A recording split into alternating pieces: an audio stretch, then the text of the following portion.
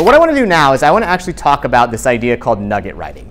And so I think Audrey sort of raised a point here, which is an interesting one, to sort of say, over the course of working on your book, you're going to have a number of, in some ways the best way to describe it, you're going to have a number of these number of moments along the way where something strikes you as interesting, but not necessarily directly related to your book. And so these are these sort of tangential connection points that may be really valuable. And oftentimes, maybe they're not a whole story, or maybe they're not a whole section or a whole chapter, but they can be really valuable. And so we call these nuggets that you find that inspire you in some way you might fit into. Again, Audrey talking about sort of reading into some of the stuff behind WeWork and saying, there's something here that I might like to incorporate into my book. And how you do it or what you do it will be powerful in the ways you do it.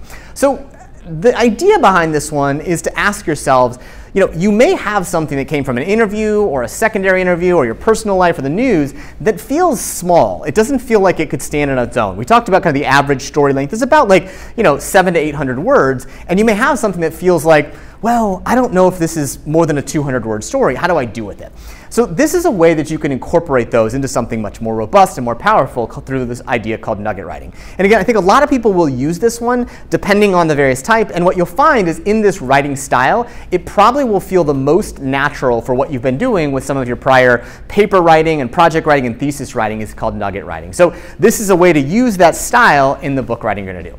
So nuggets themselves are these elements that I would say are just these pieces of things that feel interesting but not sufficient. They feel like there's something. It could be a smaller story that you hear. Again, I heard something about how someone did something related to WeWork, if you're Audrey, or whatever it may be. Or there was that blog post you read that had a small piece of something that was interesting, but it didn't feel big enough. Or you've got a personal story where something small happened in your life, and it feels maybe related to something else, but not sort of huge. Or a video you watch or content you read, even a clip from a movie could be powerful in that way.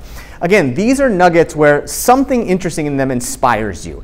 And I think that's the important thing to understand is that you may be surprised by what inspires you. It doesn't necessarily have to be something massive and huge. It could be something very small. As you'll see, for me, a very small piece of something that I saw helped me in that way.